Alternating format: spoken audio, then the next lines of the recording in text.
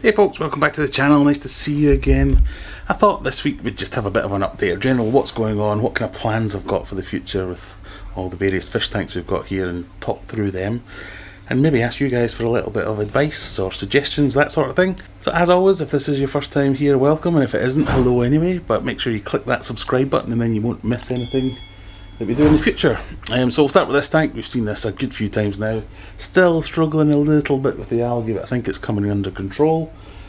I don't know if you can see, but in that corner over there we have some spawning discus. The eggs look mostly infertile to me, but it's the second or third spawn I've seen between those two. So I don't know whether to give them a go in a little breeding tank and see what happens if we get anything out of it, or just leave them in here for now. In general, this is going to be where the Mabu puffer ends up, or he's going to spend at least a good portion of his life before I get to build some kind of pond in the fish room that no one else knows about, especially not my wife. So he's going to live in here for a while at least.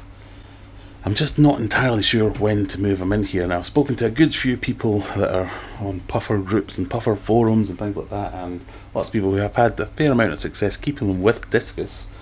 I didn't know whether I was going to move all the discus out and just have this as the puffer tank, but it seems at least worth a try.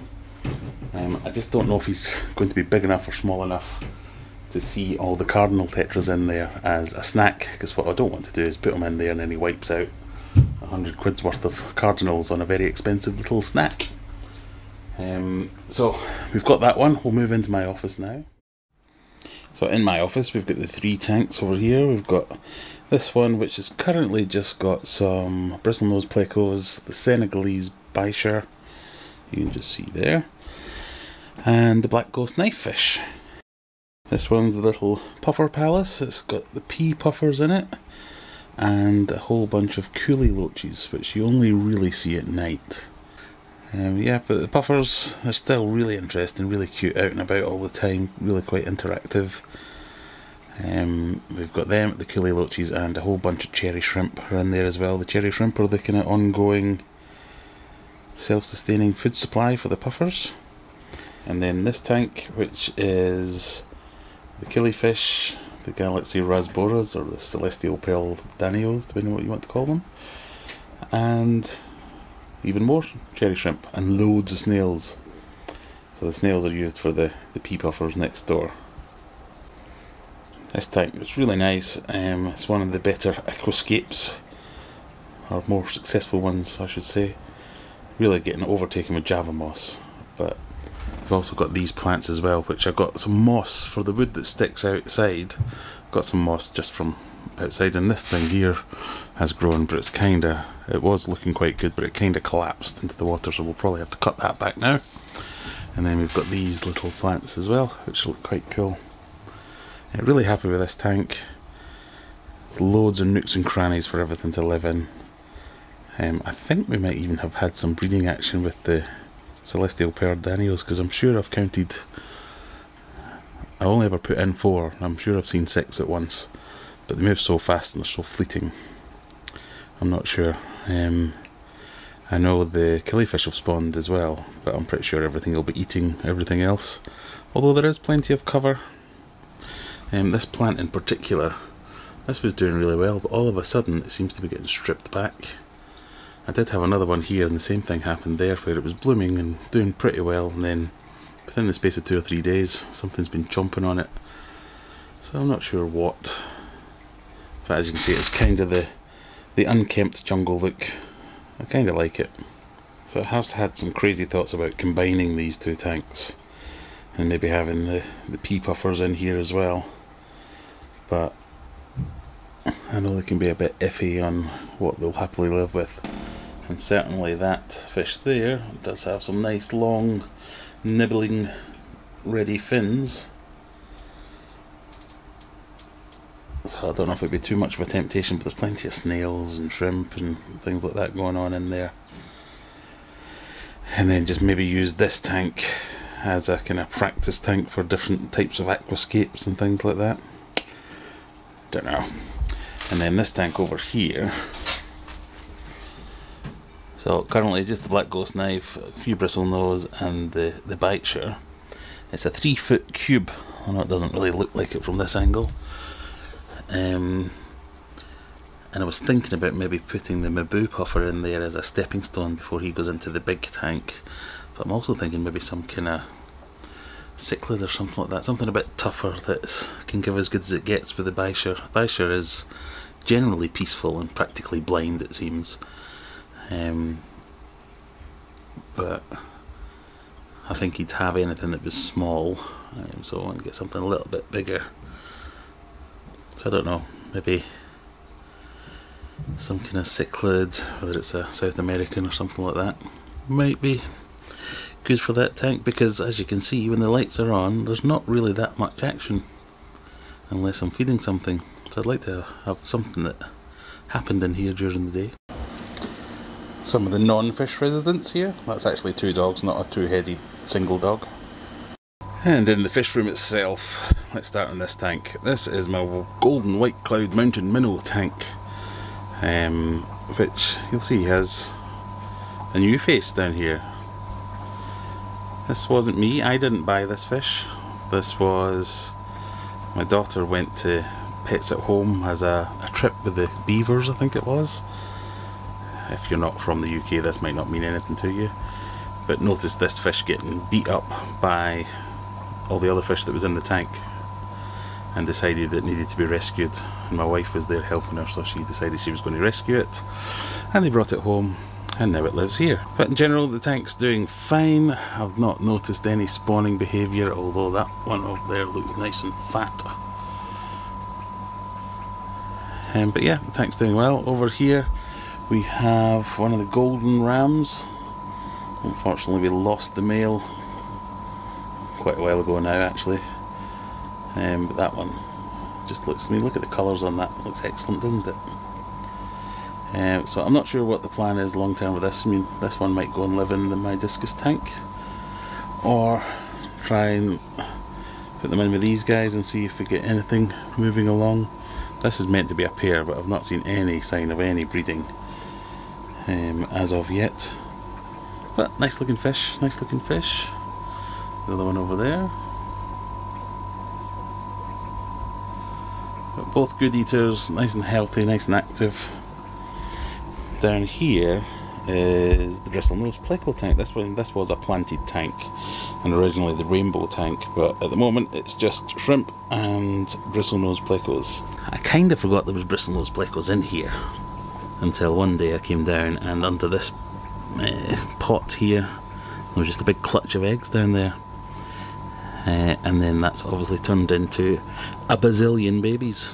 So we've got all kinds in here. We've got lots of albino ones like this. We've got lots of regular bristlenose. Quite hard to see on the substrate, but hopefully you can see loads of them. But we've got loads of them, as well as loads of cherry shrimp. Some nice deep reds in some of them. As always, available on aquariumadventures.co.uk. I'll ship you some of these if you want some of them. I'm probably going to have a think about what I do in terms of selling fish online or shrimp, because it's really not cost or time effective to ship them in small quantities, so I might just ship larger quantities. Just not sure. And I know plenty of people do it with fish, but you really should be getting a pet shop license or an animal care license if you want to ship fish now. So I know, like I say, I know plenty of people selling them on eBay that will not have that. But I'm not sure what to do with them. But if you're interested in this, I'm particularly looking to swap fish at the moment. So if anybody needs a poop ton of bristlenose plecos and wants to swap them for something else, I'm thinking stir-by corridoras or anything really, something interesting, by all means let me know. Or if you just want to buy a load and then I can go and buy what I want, we can talk about that too. So in here, really full. They're going through cucumbers, as you can see here, courgettes, wafers, anything to stick in there, it gets devoured pretty quickly. I've been trying all kinds of different fruits and vegetables, watermelons, mangoes, tomatoes even. I've not found anything that they won't just get through in a matter of minutes, which is fun to watch actually. And then over here, this is what was meant to be the the pleco breeding tank, which for a long time didn't have any action in it whatsoever. It's absolutely full to the brim with snails. We've got ram's horn snails, like that one there on the glass, and these ones. But down here it's hard to tell because of the gravel, but there's tons of them. Them and Malaysian trumpet snails. They're the thing that's breeding most proficiently in here. But there is a good amount of baby plecos in here as well. So far, I mean, there's some eggs actually. So they're just about there. They look like they've been kicked out of one of the caves because there is a lot of squabbling that goes on. But there are babies in here. Let's see if I can find one for you. Oops. So, right in the centre of the screen there. Again, not the best focusing going on here. But yeah, there's a good amount of babies in here as well. Just not quite as many as in the other tank. But there's at least 3 or 4 different sizes in both tanks now. Of really quite small babies up to juveniles and everything in between. So I've got a lot of bristlenose plecos that I need to find homes for, so get in touch if you're interested. So if we have a look up the top rack up here, we've got just guppies and snails in this one. We've got the dwarf neon rainbows in here, and I considered putting them in the bigger office tank as well, just for some movement, because I think they're big enough that the bicher won't bother them. Or maybe just some proper rainbows. I say proper rainbows, like not dwarf ones. I'm just not quite sure what to do with them. This one is just, again, more guppies, shrimp and snails, and then here I've just got a few of the baby bristlenoses in there to take care of all the algae and get that cleaned up, and then there's not really anything else in there. Snail farm on this level, apart from there's 2 tanks with bettas in them at the moment, and these are the same bettas that I've had before. I don't know what it is, but I seem to be turning all my bettas blue. That was a completely white tail that betta had when I first got it. Now it's completely blue. It did have a blue body. And then there's another one over here, which when I first picked this one up, it was red, almost completely red, and now it's completely blue. I'm not quite sure what's going on there. Some magical power I seem to have got for a turnfish blue. So that's snail farm. There's nothing in that end tank at the moment. That was a kind of project for breeding some brine shrimp up to adults. Again, cherry shrimp and guppies. Well, I think I've moved all the guppies out of this tank, though there might be the odd. There's the odd 2 or 3 still in there. Just keeping the filtration ticking over on that one. And then this one is where Mr. Maboo is.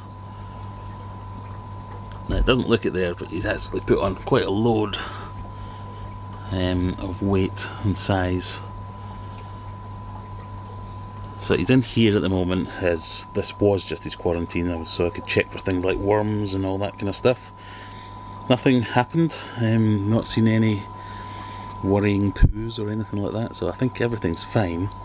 I'm just not sure where to put him yet. It's kind of that funny size. I put this little decoration in here just to give him something to hide behind, because he was getting a little bit, or he was being a little bit shy out in the open with nothing to hide behind, so he seems a lot more comfortable and will come to the front a lot more now that I've given him a little place to hide behind. Mostly feeding on mussels, shrimp, or prawns, depending where you come from. Snails, still got some clams, but yeah, the bulk of his diet is mussels still.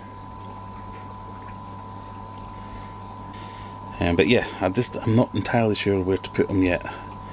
I don't want to put him, well, I'm worried about putting him straight into the discus tank now, because I think he'll just munch on all the cardinal tetras. I think if I get him a little bit bigger, he'll see them as just not worth bothering about. I kind of want to put him into the tank in the office, because then I can see him in with the bicher and the black ghost. hopefully I'll see them a lot more often because I spend all my days in there. Or do I just leave them in here and grow them out a little bit? Let me know, what do you think? What do you think? Put it in the comments what you would do. But there you go, just a quick whiz through all my fish tanks, or most of my fish tanks. Let me know down in the comments if you've got any comments, any thoughts, ideas. What would you move around where? What would you consolidate? And maybe next video will be doing some of those things. At the moment I'm just going to continue with water changes and cleaning, and we'll catch you in the next one. As always, if you're interested in this kind of thing in any way, shape or form, share the video, hit the subscribe button, all that kind of good stuff. It all helps on the road to 10,000 subscribers, and I'll see you in the next one. Bye!